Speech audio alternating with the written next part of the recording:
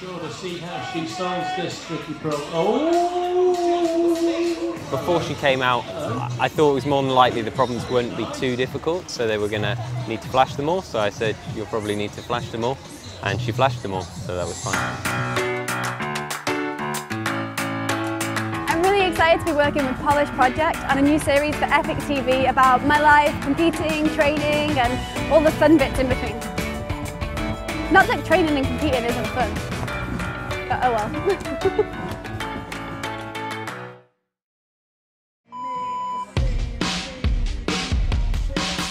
It's always different competing in front of a home crowd. I mean, there's so many different elements that come into play. You're always a little bit more nervous because I guess people expect more from me in an event like this, but it's great to be here. Everyone's so supportive, and yeah, there's so many fans in the crowd, and that really makes a big difference for me when I'm out climbing.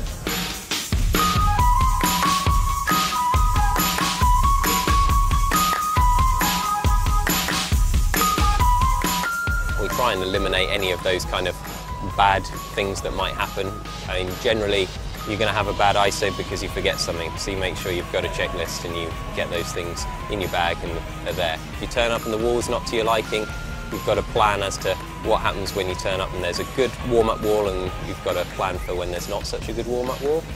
And then beyond that, it's just practicing. When I come out on this boulder, it's a brand new boulder problem. Clear everything that's happened beforehand, get on that problem. If it goes well, great. If it doesn't go well, the next problem's a whole new problem. And it's getting used to that kind of mindset of just clearing your head and dealing with the thing that's in front of you, not worrying about what's about to come or what's just happened. Yeah, I was pretty certain I'd be able to flash last boulder. It's kind of my style, you know, like throw in between decent holds.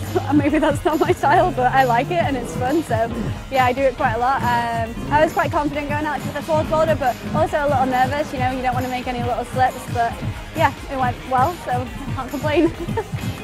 Your winner, and once again the British champion, it's Shauna Coxsey!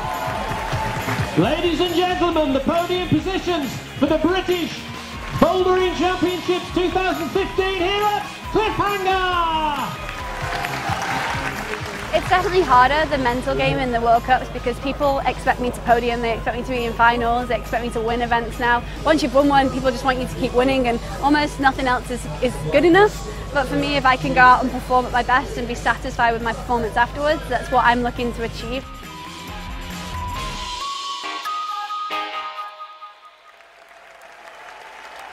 Einen wunderschönen guten Abend. Servus, grüß Gott, good evening to the world from Munich. Going to Munich, it was the first time I felt like I'd gone to a World Cup to compete to win this year, which was an amazing feeling.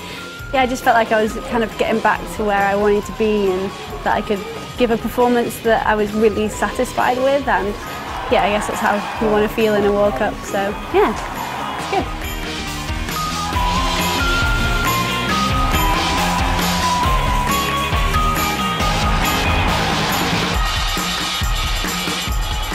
Full flash final is kind of like the dream, I guess, and to be able to do that in front of that crowd and in that arena with my family there as well was absolutely amazing.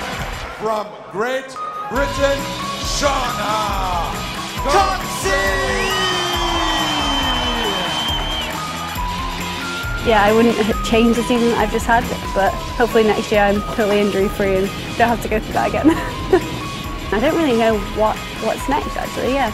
I'm definitely keen for some rock climbing, but my finger still isn't 100%, so I want to make sure I rehab that fully, and yeah, I don't know, just go climbing and have some fun.